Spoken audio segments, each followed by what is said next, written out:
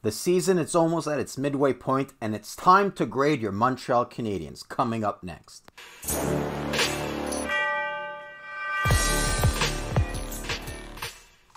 Alright, hello ladies and gentlemen, my name is Matt, welcome to the Sin Bin. Now, the Canadiens played around 38 games, I believe. By the time you're listening to this, it's going to be past the midway point. And what I wanted to do today, I wanted to look at every player individually, talk about them, and kind of grade them. You know, the grades can be A plus, B plus, etc., etc. You guys all did school. It's all great. Now, we're going to sit through and we're going to grade them. Enough chit-chat. Now, before I do get into it, though, I just wanted to add, you can see to my left, the Habs Nation podcast. We go live every Sunday. So if you like this video and if you like me talking about the Canadiens, well, first of all, make sure to subscribe and like. Second of all, make sure to head over to that podcast and check out my content. So without further ado, what we're going to do here, I'm just going to put it up on the screen.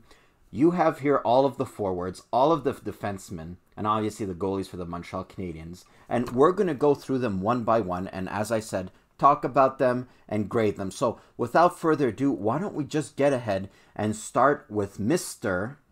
Joel Armia, number 40. So looking at his stats quickly, he has 21 points in 35 games. Not bad. Not bad. So when we first acquired Joel Armia, if you remember, it was kind of a salary situation. We took on Steve Mason's contract, the goalie that was with Winnipeg. And in addition, we acquired Joel Armia, just something to sweeten the package. I thought it was going to be kind of a throw-in deal, you know, just something like that. And his first few seasons with the Canadiens, or his first season with the Canadiens, I wasn't overly impressed. I always thought a guy that is 6'4", 213 pounds, he offers something that not any of the other Canadiens offer, and that is size. Now, I will say, while he hasn't really brought in that physicality, he's really stepped it up this year in the stats department. Again, looking at his stats, 12 goals in 35 games. If my quick math serves me right, he's on pace for about 30 goals, which is everything you would expect for this type of player. I don't always listen to TSN, but I liked one quote that someone said on the morning show. They said, if you erased Armia's name, and if you erased any notion about him to start the season with, you would think he's one of the prime power forwards in this league. Because some nights he's played like that. And then again, some nights he tends to go a little bit invisible. So enough chit-chat. Why don't I just give my final score? Joel Armia, his mid-report grade, I give him an A-. Again, he's not that bad. I think he's really stepped it up. He's having a bounce back here. Some nights he tends to go a little bit invisible. Some nights I feel when the going gets tough, I want to see him bring that physicality. But other than that, I am completely pleased with Joel Armia. I think that it's another great coup by Marc Bergevin, and he should keep it up. But now, why don't we just advance to our another forward? And we are getting to, if my computer would load, Mr. Riley Barber. Number 45. So far this year, Barber, he played only 9 games. He has 0 goals, 0 assists, 0 points. Now, I hesitated to even put Barber in this video because we've had such a short sample size with him, and I can't really grade him. And then again, my expectations weren't that high to begin with. I know he's a great AHL player, and he's nothing really more than that. I don't see him being in the NHL once some of the other players get healthy, such as Drouin and Byron. Now, speaking of Byron, I compared him to a poor man's Byron. He's not the biggest, but he's kind of fast, and he can bring some of that forechecking abilities. But with that being said, there's nothing really more he can bring. Again, he's more of an AHL type player, so why don't I just get to grading Mr. Barber? Not much to be said. I'm just going to go ahead and give him a C+ here. I think he's fulfilling his role fine, but I think we're quickly seeing he's not really an NHL player. But that's okay.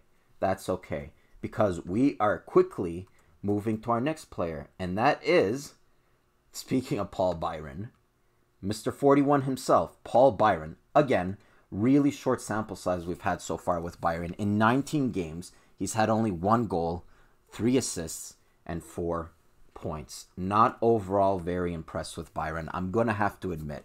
Now, we talked about Armia having a bounce back here. You know, the year before, didn't get too many goals, didn't get too many points. I feel like with Paul Byron, he's having the reverse of a bounce back here. He's taken a step back this year. I want to blame a lot of that on the injuries, okay?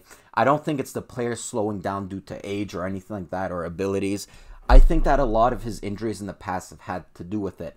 Again, I've said it before, I'll say it again. I don't think that fighting Mackenzie Weegar was a very intelligent decision for Paul Byron. All right? Paul Byron is no Mackenzie Weegar. We actually need him. He's a goal scorer. He has speed. He has a forecheck. And he wears an A, and he wears it for a reason. All right? He has an important role on this team. But that fight and that concussion, I'm looking at him play this year, and I'm saying, man, this isn't the same player. Now, then again, he might get healthy. He might come back with the Canadiens, and he might be back to the old Paul Byron we all know and love. But in this short sample size, I cannot say that we definitely got that. And due to that, for my grade for Paul Byron, I am giving him a C-. Again, very short sample size, but given his play in that short sample size, I cannot justify giving him a passing grade. What's a passing grade anyway? A C or a C+? Anyway, I give Paul Byron a C-. And why don't we move on to another player, a new player for the Canadiens this year? It is Mr. Nick Cousins. You see in the background, he used to play for the Coyotes. We signed him this offseason, and so far in 33 games played, he has 5 goals, 7 assists, and 12 points. So again, with Nick Cousins, listening to some of the pundits, on the radio and just on YouTube, a lot of people seem to be comparing him to Andrew Shaw for whatever reason, as I take a sip of my coffee. So a lot of people seem to be comparing him to Andrew Shaw. We ended up trading Andrew Shaw to the Chicago Blackhawks. I ended up getting a few picks out of it. And a lot of people are saying, wow, Nick Cousins is going to replace some of that grit. He's going to replace some of what Andrew Shaw brought. Now, if I were to compare both players, Shaw with Cousins, again, I don't like that comparison, but everyone seemed to be doing it. I do have to say, Nick Cousins, not having known much about him prior to this season, he doesn't really bring the physical edge that Andrew Shaw brought. Andrew Shaw, he's really that gritty type player, someone who would block a shot face first, someone who would drop the gloves. I can't really say I see that with Nick Cousins. But once my brain realized that, Nick Cousins and Andrew Shaw, they're two different players, I sort of started to like Nick Cousins. I mean, he does forecheck very efficiently. There's some games where he seems to be the best player on the ice, very few limited games, but still. I think that if he plays on a third line, or maybe once the other players get healthy, once he slots into that fourth line, he can be really valuable to this team. And again, standing in at, 5'11", not the shortest, but not the biggest either, I think he can prove to have some value. And then again, it's not like we're paying the moon for this player. It's not like we're paying him $10 million and he's not giving anything, We paid a little price for this player. And I think that so far, he's shown to be worth that price. So why don't I just shut up and grade him? I'm going to give him a B. A nice B there for Nick Cousins. I'm impressed with his play so far. I would like to see a little bit more points on the board, but so far, I can't say that he's deceived my expectations, okay? So now that that's done, let's move on to our next forward, and don't worry, the defense and the goalies are going to be coming up. But for our next forward, we are going to be talking about Phillip Danault. So Phillip Danault, 6'1", 201 pounds. In 39 games played, he has 10 goals, 20 assists for 30 points. He also has a plus-10. Why do I bring that up? Because a lot of people think it's bullshit. I disagree. First of all, I love plus and minus, but I bring that up because Phillip Danault has the hardest job on this team. Maybe him and Shea Weber and Carey Price. Those three players have the hardest job because they have to face the toughest opposition every night. Imagine, you're playing the Boston Bruins. You're not going to go up against David Backes. You're not going to go up against Krejci. You're going up against Bergeron and Marchand and Pasternak. So what? He doesn't have a point per game. But the fact alone that he's going up against the toughest opposition, and he's not only surviving, he's succeeding. I love Phillip Danault. He is quickly becoming one of my favorite players on this team. I didn't know much about him when he was drafted originally by the Chicago Blackhawks. Obviously moved on to the Montreal Canadiens in that one-sided trade, if I might say so myself. But you know what? Phillip Danault, like I said, he's quickly becoming one of my favorite players. A lot of people have him in talks for the Selke. I believe that last season he finished like fifth in voting, was it? Anyway, a lot of people have in talks. I'm not quite sure he's ever going to get nominated because he plays in the same league as Taves and Kopitar and Barkov and all of those guys.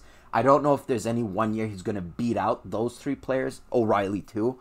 But that being said, for what we paid for Phillip Danault, and for the contract he has, and for the type of play he brings day in and day out, I love this player. And I got to apologize. I put on the thumbnail that he has an A.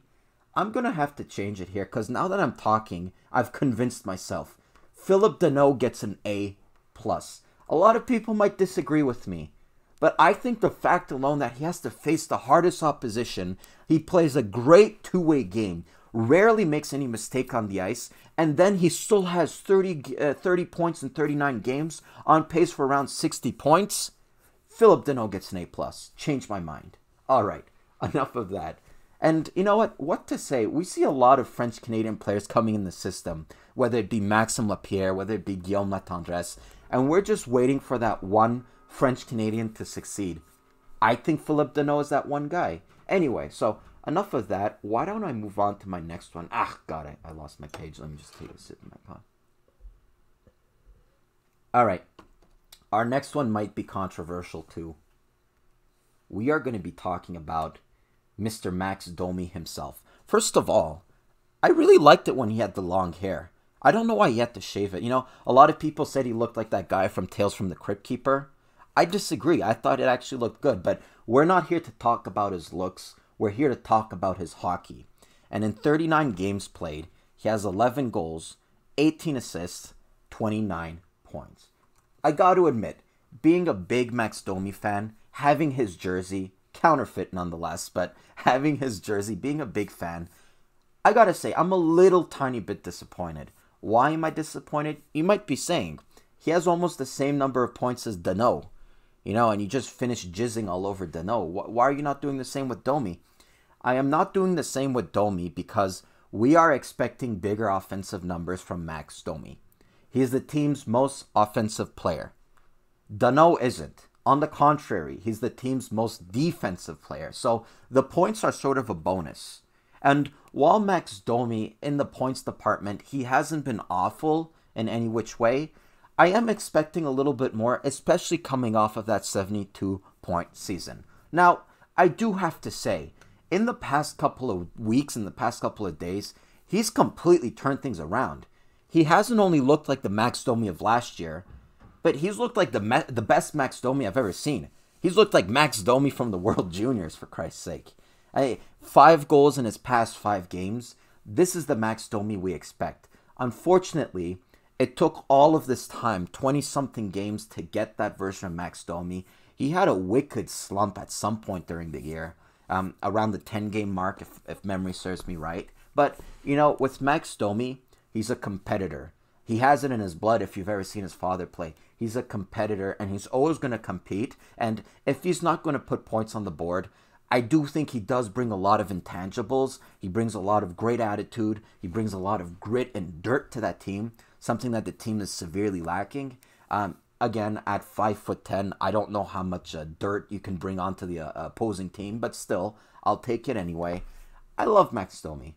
I love it. But I do have to acknowledge he's taken a little bit of a step back. So I'm going to take that into account with my score. And for now on, I'm going to give him a B. All right, Max Domi, he's been a B. If he continues the way he's been going this past few weeks, don't be surprised to see that score go a little bit higher come my final grades for this year. But for right now, Domi gets a B. I will add something. The fact that Domi hasn't been lights out, the fact that he hasn't been the Domi of last season, it's not necessarily a bad thing. You know why? This is his contract year. All right? I'll give you another example. Nathan MacKinnon, a completely separate player from Max Domi. I think we can all agree that MacKinnon is better. But when he signed that contract, his latest contract, he wasn't coming off of the best year. It was kind of a down year. And they signed him long-term at a bargain deal. Marc Bergevin, Max Domi isn't having the best year, Now is the time to sign him long-term at a bargain deal. You know, there is no reasons to not sign him. If they give him another bridge deal, I'm going to shoot myself in the testicles because I hate bridge deals. Sign him long-term, get him at that low price. It's time to get bargains in. Speaking about bargains, why don't we move on to our next player? Mr. Jonathan Drouin. I'm going to have to say, contrarily to Matt's Domi, I prefer Drouin with the short hair. I don't think that the long hair did him any service. I mean, just look at that salad. It makes him look like a garbage man. Anyway, again, not here for the looks. In 19 games played, Drouin had 7 goals, 8 assists, and 15 points. My apologies. So 15 points in 19 games. Before he went down with that injury, people were starting to say, wow, Drouin, he's finally turned it around. He's always going to have that pedigree of the 3rd overall pick, and we all know in Montreal how much skill he has. It just seems like translating that on paper and translating it to the NHL level hasn't always been there with Drouin. In fact, earlier this year, I was on a boat. I made a video of trading Jonathan Drouin. I got to admit, I sort of regret that video after the short sample size we've seen of Drouin this year, but I do have to say, if Drouin is going to succeed in this league, he cannot do this only over 19 games. He has to do it over 19 seasons. All right, we have to see great consistency from Drouin, and one of the biggest drawbacks from Drouin, one of the biggest criticisms by the most avid Drouin haters, it always was, well, he has all of the skill, he has the best speed, the best shot, etc., but he doesn't have the work ethic. From day one this season, they played the Carolina Hurricanes, I noticed a new Drouin. He looked completely new. It looked like Gallagher slapped him in the face and said, dude, wake up, play more like me. And you know what? Drouin has done just that. I'm not going to give him the highest grade available because it has been a short sample size, and I just can't give him a high grade over that short sample size. But so far, what I've seen this season, I've liked it so far, and I'm going to give him an A-. I think that having him injured and seeing the Canadiens play of late, people are starting to see how important Jonathan Drouin is to this team. And I got to admit, for someone who's shit on him so much in the past, I'm sort of starting to miss him. I miss you, Jonathan. Get your wrist healed. What is it? A wrist injury? Whatever it may be. Just get it healed. We need you. All right. Speaking of Brendan Gallagher, he's my next player. Number 11, Brendan Gallagher. He's actually my favorite player on the Canadiens. He only stands at 5'9", but a chunky 184 pounds. And thus far, in 15 games, in 39 games, he has 15 goals, 17 assists, and 32 points. Brendan Gallagher is Brendan Gallagher. I mean, what can I say? I think the only Brendan Gallagher thing I haven't liked in the past decade is that Gallagher burger from McDonald's. But for the hockey aspect, Gallagher has been Gallagher. He's been lights out. There's no player in the league that works harder than him. I will repeat that. There is no player in the league that works harder than Gallagher. He is a workhorse. If he had the body frame of Ovechkin, he'd be the greatest hockey player of all time. All right? And this year hasn't been different. The thing I like about Gallagher the most is that he first scored that 20-goal season.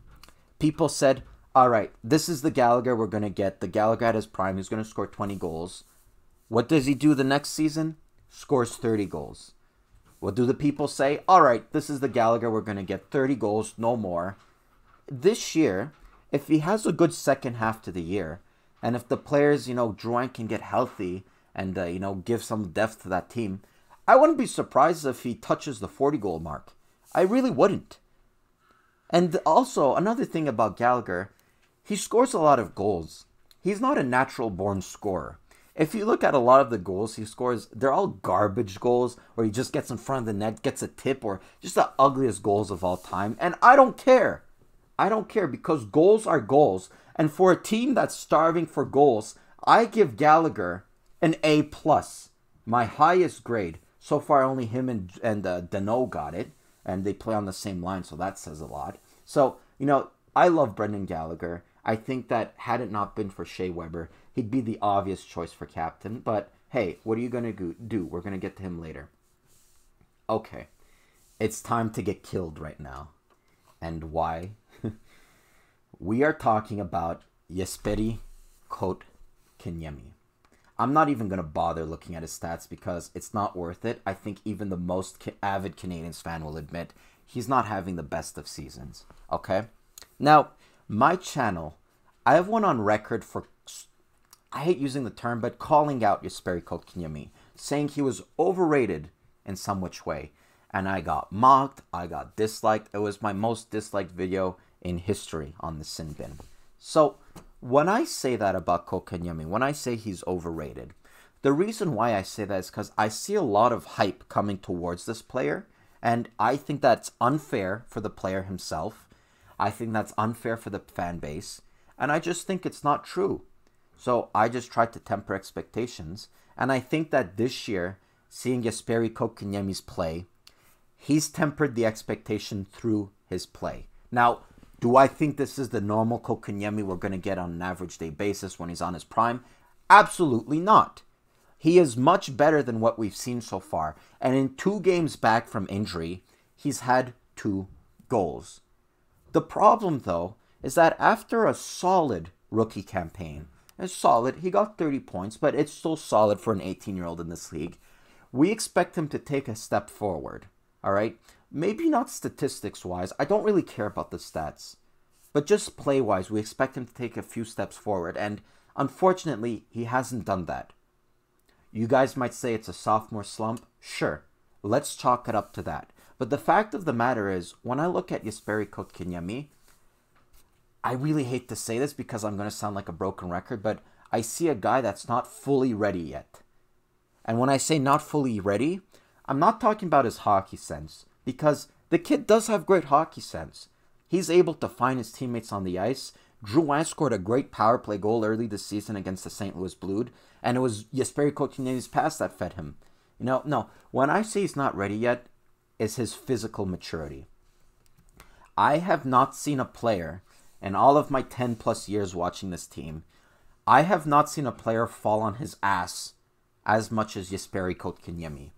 He has the balance of a baby giraffe, all right? And I don't really think it's normal. And having played the limited hockey that I've played, the one thing they teach you when you first start skating is that you kind of have to sort of bend your knees as if you're squatting. So that way it's easier to retain your balance and you're less likely to fall. And don't lean forward, because when you lean forward, you're just off balance and you're more likely to fall. When I look at Kotkaniemi, it always seems like he's leaning forward. And due to that off-centered balance, he's always finding himself on his ass. And there was no better example than when he got clobbered by Nikita Zadorov. Was it a dirty hit? Yeah. Was it a suspendable hit? Yeah, absolutely. Was it a slew foot? Well, depending on your definition for a slew foot, yeah, absolutely. But had Jesperi Kotkaniemi had better balance, and had he had maybe a bigger frame, a little bit more weight, he wouldn't have cartwheeled the way he did. He wouldn't have landed on his neck. I mean, touch wood. Thank God it wasn't more dangerous than it ended up being. He only missed a couple of weeks, I think. But the fact is, with Jesperi Kotkaniemi, I don't think he has the physical maturity. You know what the Canadiens have to do this offseason? Because this past offseason, he trained on his own in Finland. All right? Canadiens, if I'm the management, I'm saying, Jesperi, you're coming with me. You're training with the Canadiens management. You're not training on your own in Finland. We saw how that worked out. You're training with us. We're going to give you better balance. We're going to give you more physical maturity. And I think that once that physical maturity sets in, once he's no longer falling on his ass the amount of times he does, I think we have a dangerous player here. I don't think he's quite on the level of Nick Suzuki. I still think he's going to be a very good number 2 center in this hockey team. So for now, Mr. Jesperi Kotkaniemi, I am going to give you a C+. It's a passing grade. I think I'm nice when I give this grade. But nonetheless, I think that as a fan base, if we look at Jesperi Kotkaniemi's play this year, and if we're happy with it, I mean, we should raise our expectations a little bit. So that's all I had to say on Jesperi Kotkaniemi. I often come off as a hater of Kotkaniemi and Price, who we'll get to later, but it's not true. It's not true. I just call myself a realist. When people are overhyping a player, I like to bring them down to earth. So if you guys are still with me and you haven't disliked me yet or shut the video yet, we're going to go along and move on to his fellow Finn, Mr. Artturi Lehkonen. All right? He's actually 6 foot, which I didn't know. I always thought he was like 5'9", 5'10", but no, I guess he is 6 foot. In 39 games played, he has 7 goals and 18 points. So similar to what I said with Danault, I'm going to repeat a lot of what I said. When it comes to Lehkonen, I don't really care about the points. You know, I look more for the defensive side because he is considered a two-way forward. He is considered more of a defensive forward. And I think that Artturi Lehkonen, overall, he's brought that this year. I can't really complain. Now, he's become kind of the butt end of a lot of jokes here in Montreal. A lot of people are saying he gets these prime opportunities, these grade A chances, and he always seems to whiff or miss the net or hit the post or shoot on the goalie. And you know what? That's true. I'm not going to make any excuses. Some players are born with it. Some players aren't. You know, some players have that natural goal-scoring instinct. Artturi Lehkonen doesn't have it. But with that being said, you know, the people who say he gets those prime chances and he doesn't put it in, he gets those prime chances in the first place because of his work ethic, because of how relentless he is on the puck. So while it does suck that he can't put it in, he's getting those chances in the first place because of how relentless he is. That's always how I saw Artturi Lehkonen, and it kind of settled in my brain that he doesn't have that natural goal-scoring sense, sort of like how I felt with Lars Eller. Lars Eller almost always seemed to have a grade A chance in front of the net, or he's in the slot, or whatever it may be, and he whiffs on the puck. So once I started lowering my expectation and thinking, okay, well, Lars Eller, maybe he's not the first-line player we thought he was going to be, and when I did the same with Artturi Lehkonen, I can't help but like this player. You know, honestly, it seems like every single shift he's moving his feet. Similar to Gallagher, sort of, but maybe not quite on the same level. I challenge you, any one of you guys, look at one shift of Artturi Lehkonen. Look for one shift where he's not moving your feet. You can't find it. You absolutely can't find it. I mean, the kid has great work ethic, and I think that's why Claude Julien relies on him so much. He is a darling of Claude Julien. You know, I wouldn't be surprised if they sleep in the same bed and then go for salads every Friday. I mean, they love each other, those two players. So, with that being said, Mr. Lehkonen, I'm going to give him a nice B+. You know, actually, let me give him a B because it's not like he's Wayne Gretzky out there. But still, a nice solid B. I think that he's very valuable to this team. And while a lot of people don't necessarily like him because of the reasons I mentioned previously, I do think he has his worth on this team. So, moving forward, why don't we move on to our next forward? And we're almost done with the forwards, but before we move on to our defensemen, I will have to get to, if the screen will switch. All right, here we go.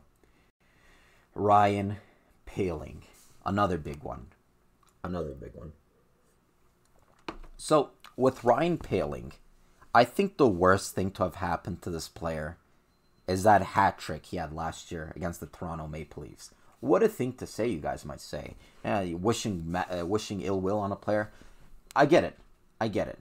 But the problem is, after that hat trick he had, after that excellent game where he scored the shootout winner, probably a dream game, expectations were raised with Ryan Poehling.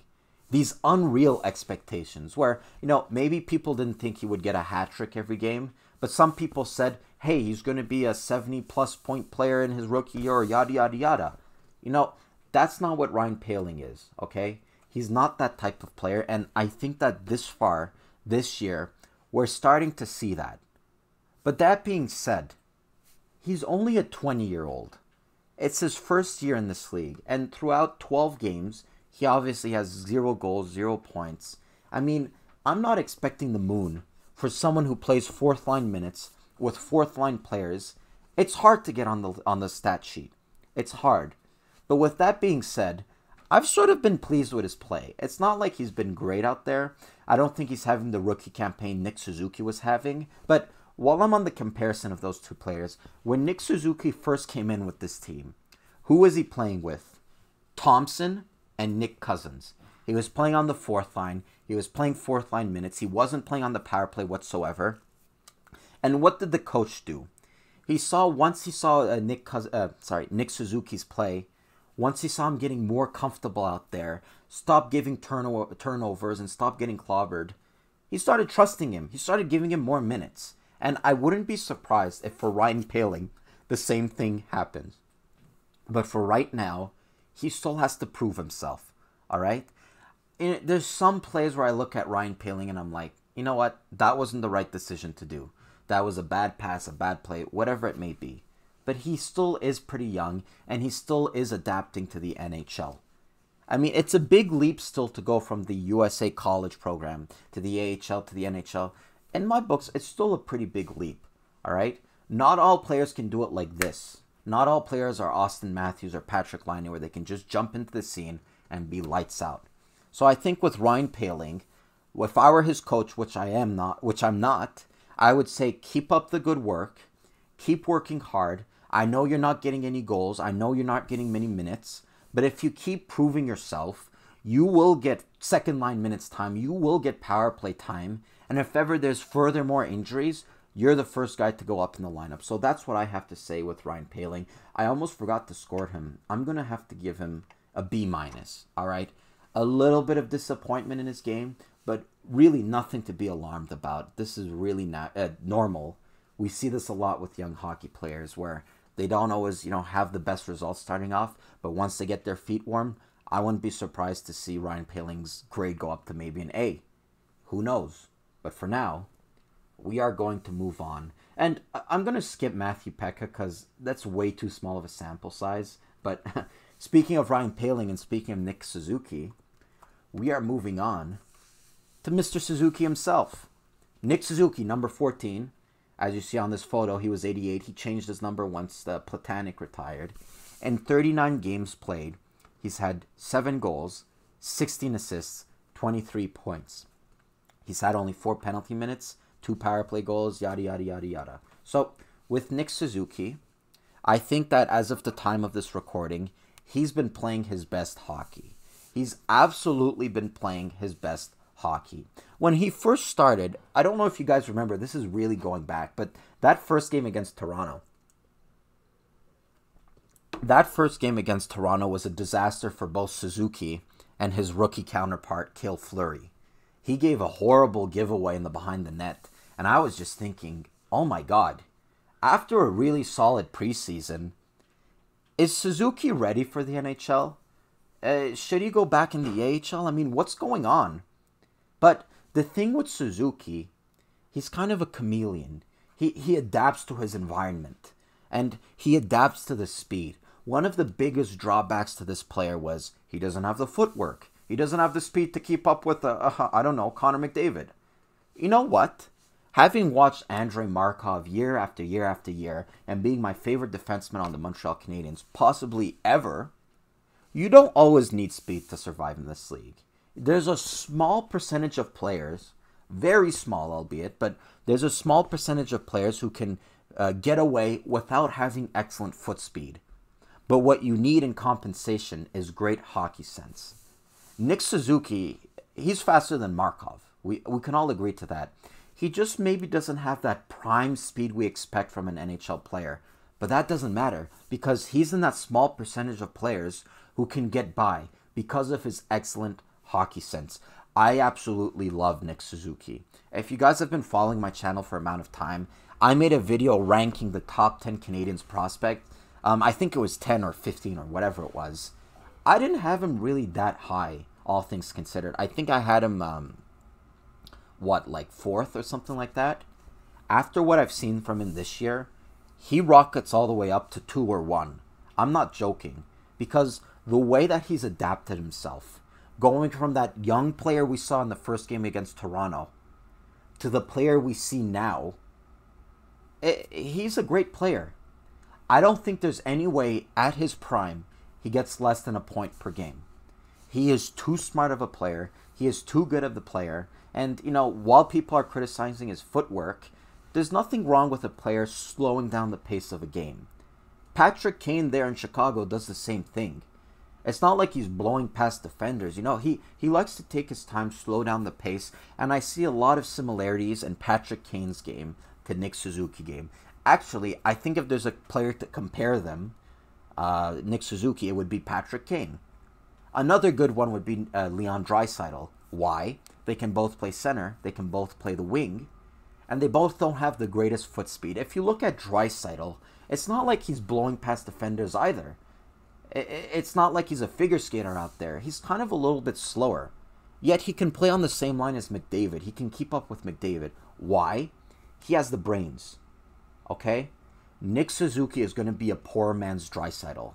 And I mean that in the best ways possible. So for Nick Suzuki, I am going to have to give him an A-. The reason why I'm not giving him an A or A+ is because I think it was a little bit more difficult for him the beginning of the season, just getting used to that pace and whatever, sort of what Poehling is going through. But now that he's adapted himself and, after the holiday break, we've seen some great hockey from Nick Suzuki. Wow, the sky's the limit for this player, all right? So, by the way, he's the the nephew of, what's that other Suzuki guy? Chris, what's his name? The environment guy. Anyway, it doesn't matter. All right. Moving on to our next player. We are going with Thomas Tatar. Now, if you would have told me to begin the season that Tatar would lead the team with 35 points in 39 games, 16 goals, I would think that you are on acid. All right? I would think you are on acid because I wouldn't have believed you. Thomas Tatar, he was always considered the throw-in in the Max Pacioretty deal. The main piece was considered Suzuki, Nick Suzuki, who the name of his uncle is still bothering me. I can't get it. It's on the tip of my tongue. Nick Suzuki. But he's always thought to be the throw-in in the deal. Now that the 2 seasons have gone along with the Canadiens, I gotta say, Tatar has been more than a throw-in. I think it's a disservice to call this player a throw-in because he's offered some great hockey for this team. Some absolutely great hockey. When we talk about some of the players that I've talked about previously on the list that don't have that natural scoring instinct, it's quite the opposite with Tatar. Tatar is a goal scorer. He's going to get you a good 25 goals a year, and you can count on that. And that's what I like about Tatar. He's also a relentless forechecker. If you remember, when the Pacioretty deal was done, all right, when that was around the time where Bergevin, he was stressing attitude. He was stressing hard work, and the rookies had to wear those dumb t-shirts written no excuses or attitude is everything or whatever it was. It was some cheesy Hallmark shit. Anyway, I wouldn't be surprised if Marc Bergevin had a great hand in bringing in Thomas Tatar over from the Vegas Golden Knights to the Montreal Canadiens. All right? Maybe, who knows, maybe the initial deal was Pacioretty for Suzuki in a third or a second or whatever it was. And then maybe Bergevin comes and says, hey, that guy Tatar, he wasn't even playing in your lineup. Why don't you just throw him over? And then maybe the GM for Vegas said, you know what? Maybe that'll free up some cap space. Yeah, sure. Why not? So he was always viewed as that throw-in. David Suzuki, is that it? I think it is, yeah. David, all right. David Suzuki, that environment liberal guy, whatever he's called. I liked his TV show when I was young. Anyway, Thomas Tatar has been great thus far, and I think that at 35 points or whatever it is, leading the team in points, he has surpassed every expectation. So for my final grade, though, I'm going to have to give him an A-. Why an A-, you might say? After everything I've said, after I've finished pumping his tires, Thomas Tatar has one very bad downside. The penalties. He has taken some of the laziest penalties I've seen. And they're so frustrating. A lot of them are on the offensive zone. And credit to Claude Julien, who very rarely he would have benched him due to one of those penalties. He kept his cool. I know if I were the coach, I would have benched him a long time ago. And when I say bench, I mean healthy scratch. You're not even playing the game. But it seems that Thomas Tatar, I say lazy. A lot of the penalties he takes are from his forecheck. But like with Gallagher, it's important to really be in control, to not take any bad penalties. Because it seems with Thomas Tatar, he is often putting his team in a hole. And do I have the penalty minutes here? Yeah. In 39 games, he has 28 penalty minutes. I mean, I feel you just can't do that. If there's one major drawback to Thomas Tatar, it's the fact that he's always taking some dumb penalties. But that doesn't matter because we are moving on. And who do we have next? Who do we have next? All right. The only Jew on the Canadiens, Nate Thompson. He obviously converted to Judaism to please his wife. You know what they say, happy wife, happy life, or whatever it is. All right, 6'1", 205 pounds, 39 games played. He has 9 points. So similarly to Joel Armia, he offers a lot of size on this team. He's only 6'1", but it's a very chunky 6'1". All right, he's a strong guy, and one thing a lot of Canadiens players might not know, he can throw them. He can throw them with some of the best in this league. He doesn't do it much. Hockey is sort of dying out in the NHL, but he can absolutely throw them. But most importantly with Thompson, more so than the physicality, which I'm not really expecting it from him, he brings stability on the fourth line. I don't envision any best fourth line player in the league than Nate Thompson. He's the type of guy, if you're making a push for the Stanley Cup and you need a really, really good fourth line player who can take draws, who can kill penalties, who will very rarely make a mistake, Nate Thompson is that guy. All right? There's not much else to say about him. He seems like a very good team guy too. If you look at the videos behind the scenes in the locker room, he seems like a great team guy. So for all of those reasons that I mentioned, I don't think there's any way I cannot give Nate Thompson an A-. You know, I'm not giving him an A or A+ because just, again, a little bit of wiggle room. There's always more improvement. Any player can have more improvement, unless you're Dano or Gallagher, I guess, but whatever. So that's what I had to say for Nate Thompson. I know it's not really long, but hey, he's kind of self-explanatory. He's also from Alaska. There's not too many of those in the NHL, so fun fact. And last but not least for the forwards, we have number 43, Jordan Weal. So Weal in 31 games played, he has 4 goals, 3 assists, and 7 points. Now, with Jordan Weal, I'm going to echo a lot of what I've said previously. He doesn't offer a lot of size. And on a team that are flooded with forwards that are tiny, whether it be Domi, whether it be Gallagher, whether it be not a forward but Victor Mete, whether it be Thomas Tatar. In a team that's flooded with forwards that are tiny, Jordan Weal's worth sort of gets diminished a little bit because you're just adding another thing that we have a lot of. So that's always how I view Jordan Weal. But with that being said, I think that he's a tremendous player in terms of his work ethic. He's definitely a player that cares. I can tell right off the bat watching the Canadiens game that he hates losing. He absolutely hates losing. But coming off a great junior career, and you know, he's done great things in junior, I've sort of expected a little bit more. And last season, from what we've seen from Jordan Weal, I was expecting a tiny bit more because last season he played great. We only had him for a short stint, but he ended up getting a contract after in the offseason. I mean, I was expecting a little tiny bit more, but one thing I will have to say about Jordan Weal, to my very surprise, he can quarterback a power play.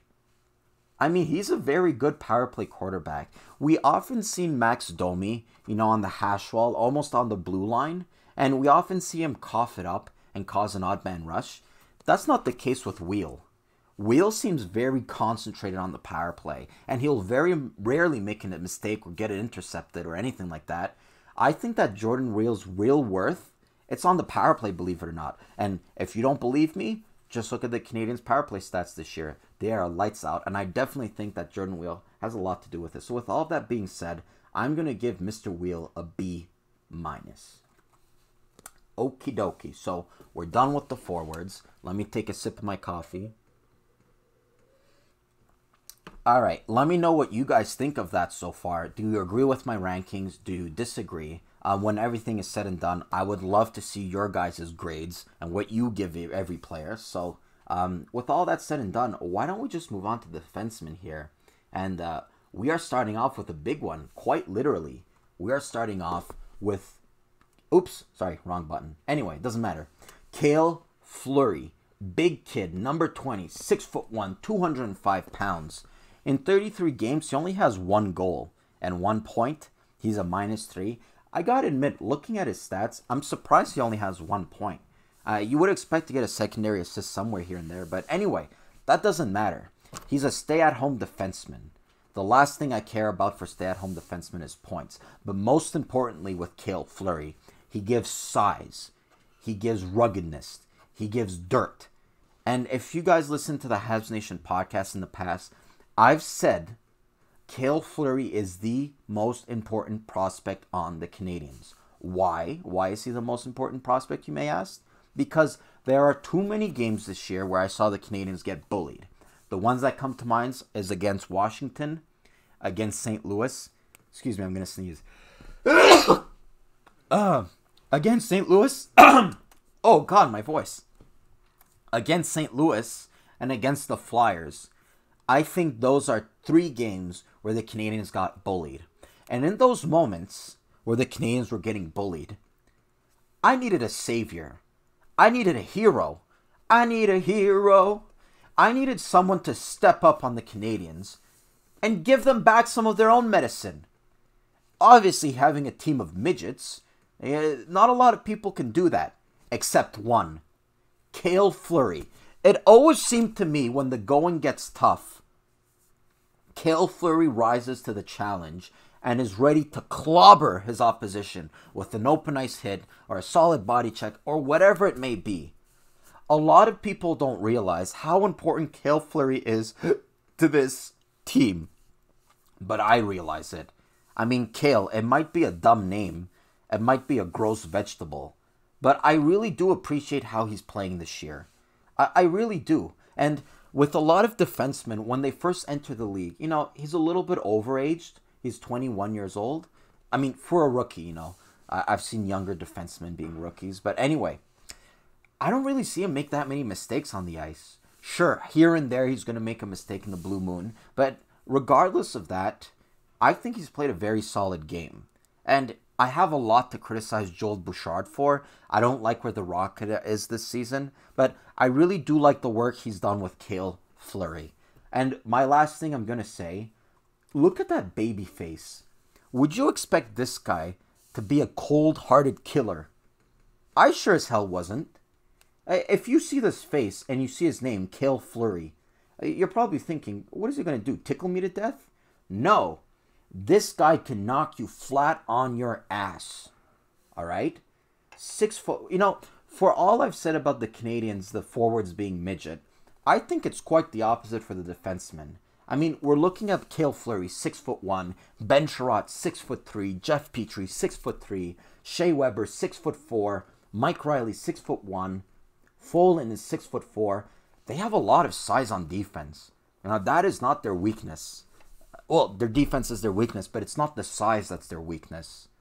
Maybe it's more reading the plays and whatever, but I'm getting ahead of myself. Why don't I just go ahead and rate Cale Fleury? And for this rookie season, I don't see how I can't give him an A.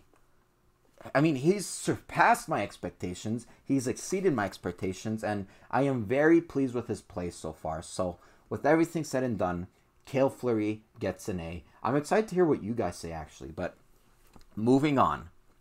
We are going to Ben Sherratt. Sherratt, I don't know how to say his name, but I do know how to analyze his play.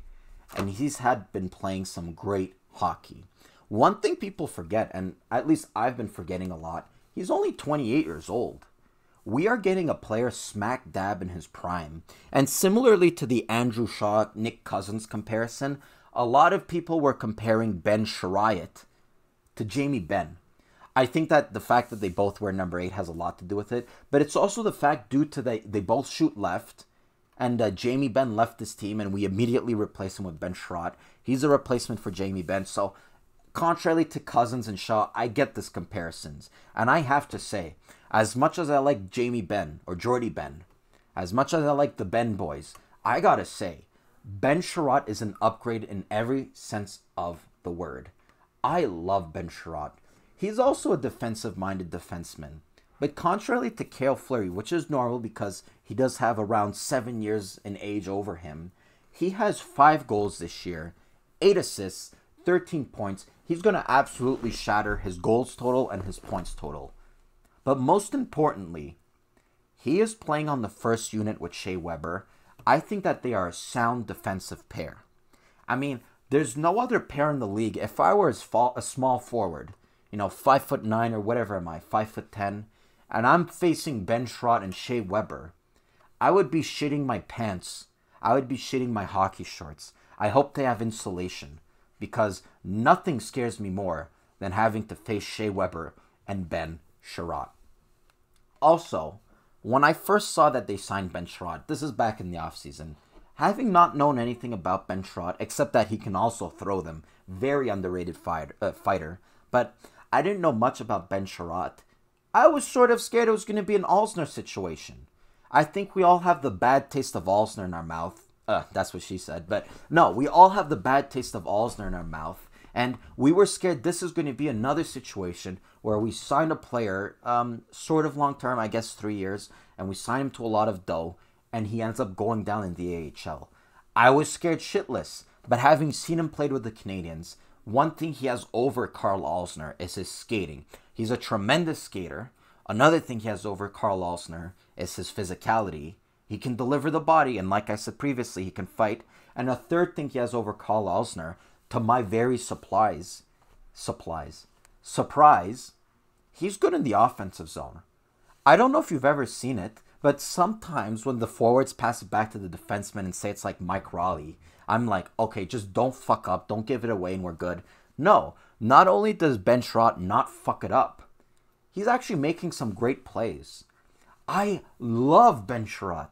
I mean, I absolutely love Ben Sherratt. I want to get his jersey. That's how much I love him. You know what? Fuck all of y'all. I'm giving him an A+. I mean, who was expecting this much from Ben Sherratt? I sure as hell wasn't. And again, I might be more of a Ben Sherratt fan than some of you guys. You might disagree with me. But whether you agree with me or not, can we all agree that hair gets an A+ alone? I mean, just look at that salad bowl. If I were rating the hairs on the Canadiens, he would be number 1. Kotkaniemi would be number last. Anyway, so why don't we move on to the next defenseman? And our next defenseman, if my computer would load here, and my fucking sister's using up all of the Wi-Fi. Alright, an interesting one. Number 17 himself, Brett Kulak. So, if my computer could load right here, I'm going to apologize, guys. Let's see, my computer's shitting the bed. Anyway, we don't need the stats quite yet. Okay, Brett Kulak, he's very interesting for me because we got him from Calgary. He also offered something that's quite valuable in this league, and that is a great skating defenseman, someone who can move the puck decently. But when it comes to Brett Kulak, I'm sort of going to leave it at that. I'm going to give him a criticism I often gave Nathan Beaulieu, or Borlo, or whatever he's called, that they're tremendous skaters. They have top speed for defensemen. They can move the puck. But one thing they're missing, it's the hockey IQ. That was always Nathan Borlo's biggest downside. And while I think that Brett Kulak is better than Nathan Borlo in those regards, I do think that sometimes he doesn't always have the IQ to keep up with some of the offensive players. And because of that, we oftentimes see him being a healthy scratch or the 7th defenseman or whatever it may be. My computer finally loaded. So in 28 games played, he has only 3 assists, 0 goals. I do have to say, I think that his play last year was a tiny bit more solid. I'm a little bit disappointed in Brett Kulak. But then again, as a 6th or 7th defenseman, as a bottom pairing defenseman, I don't know what your expectations are in the first place, but mine's aren't even that big. But anyway, it doesn't matter. So for Brett Kulak, let me think here. I'm going to give him a C+. All right, he gets the passing grade, but nothing special. He sort of deceived me a little because, again, I think that last year he was a little bit more solid, but that doesn't really matter. I think that he does have some worth to this team. I think that any puck-moving defenseman and any fast-skating defenseman has its worth on this team. But if we're looking at fast puck movers and fast defenseman, look no further than number 53 himself, Victor Mete. Victor Mete only stands at 5'9", and for a defenseman, that's not always ideal. If you're 5'9", you need tremendous hockey sense to make sure that you're not getting clobbered by the oncoming forecheckers. I mean, imagine how it must feel for Victor Mete going to retrieve a puck in the corner and you turn over your shoulder and you see Ovechkin barreling down on you. Again, I hope his shorts are insulated because I would shit my pants. Anyway, the thing is with Victor Mete, unlike Kulak, he does have that IQ. He does have that awareness on the ice, and while he doesn't always have the points to back up, only 29 games played, he has only 8 points. I think that defensively, he's been great for this team. And a lot of people, again, it was a running joke. When is he going to score his first goal? I mean, we're waiting for his first goal. Is it going to be today or is it going to be on Chinese New Year? No, he finally scored his first goal. He got the monkey off his back. He scored a second goal. He got the second monkey off his back. I think that once us as fans, we stop looking to expect high offensive numbers from Victor Mete, the offensive numbers that he provided in juniors, I think that we're going to start appreciating him for a hockey player that he is, the way that I'm appreciating him. And I think that one thing that's really hurting him, speaking about the points department, one thing that's really hurting Victor Mete is the fact that he doesn't have the greatest shot. A lot of the goals that he's going to score in this hockey league, there's going to be like a weak wrist shot on net that hopefully there's going to be enough traffic that is blocking the goalie's vision. Or it's going to be the type of goals that, like his first goal, he joins the rush and he does a quick shot on net. Doesn't have to be the hardest, but just a shot on net and it goes in.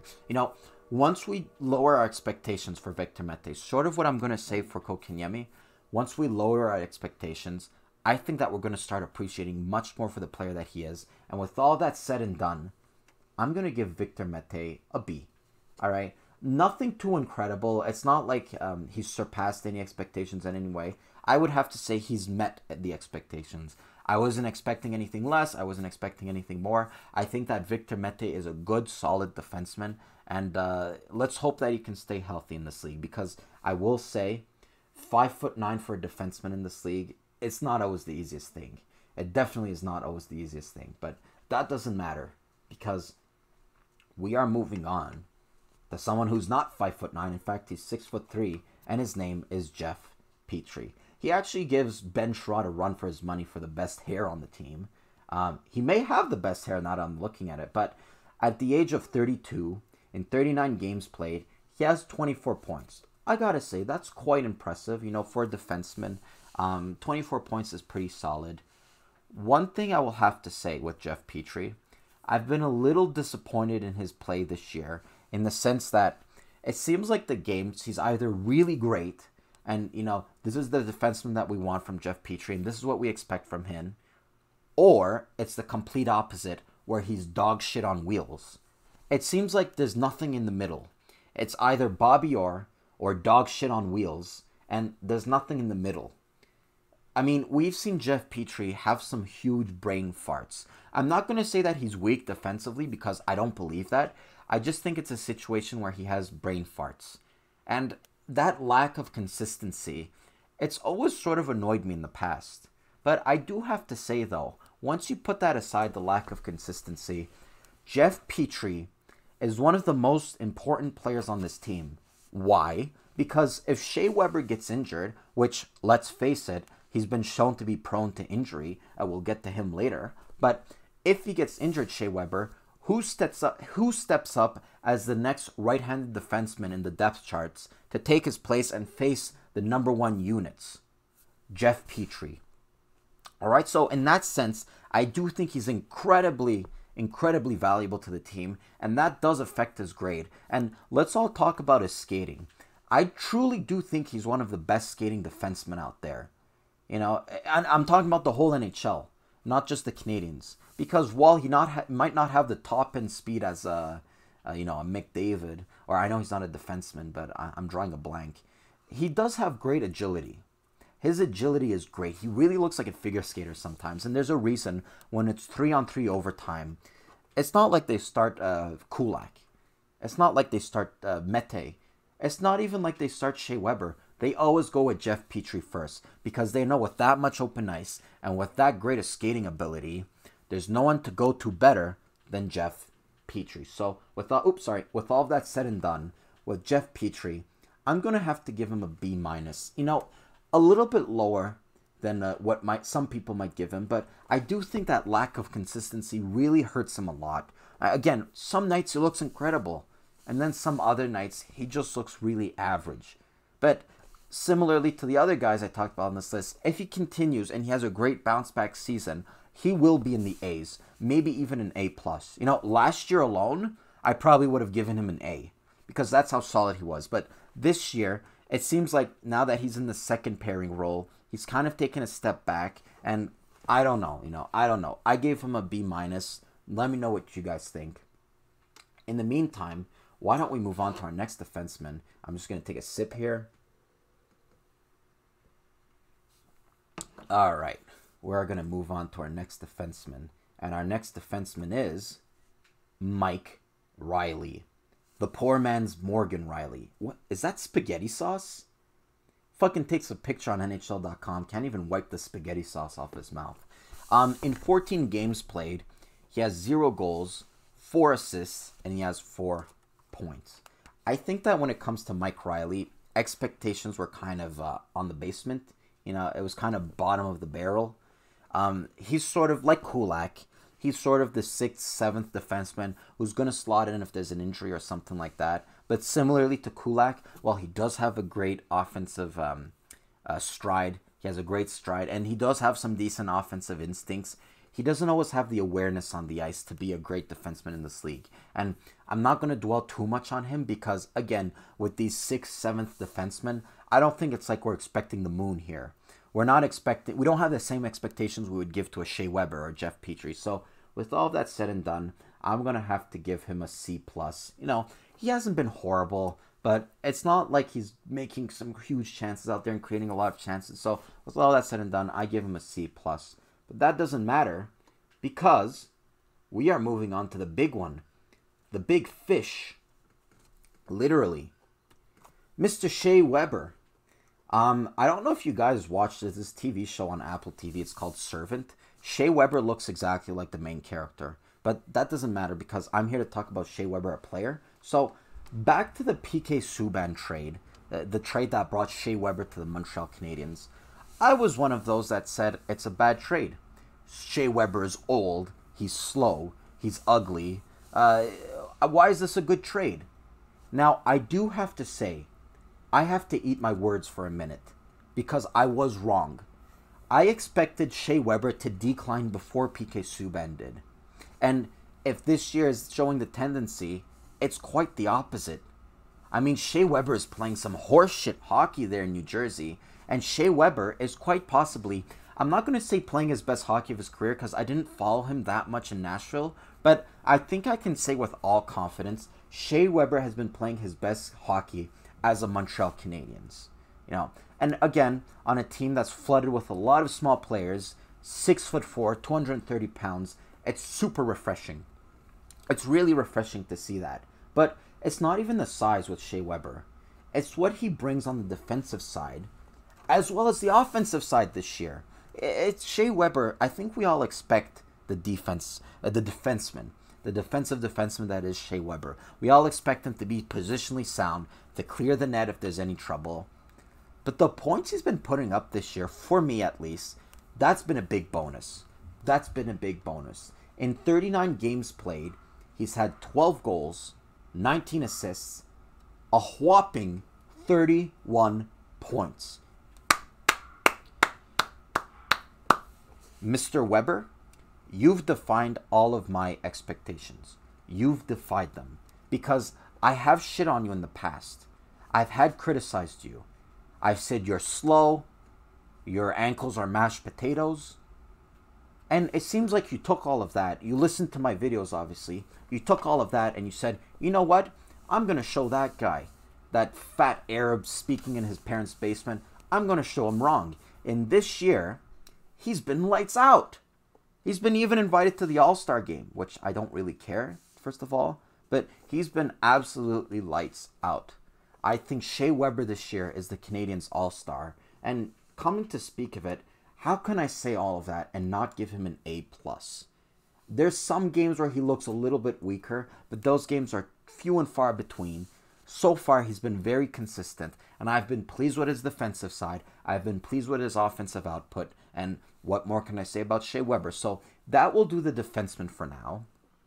All right, that will do the defenseman. Please let me know what you guys think, and why don't we move to the goalies? I will skip Charlie Lindgren, first of all, because he hasn't really played that much. Second of all, for the interest of time. And we are going to move on to the other controversial one. So when I made this video, I said there are 3 players that I think is going to create a whole hubbub with the fans. Kotkaniemi, Domi, and Carey Price. A lot of you might not be pleased with my grade for Carey Price. And I'm going to go ahead and say my grade right off, okay? It's a C+. I'm giving Carey Price a C+. I did something a little bit different. I gave the grade plus, and now I'm gonna give my reasoning why. So this is my reasoning why. If you looked at the video where I called TSN, I'm gonna echo exactly what I said.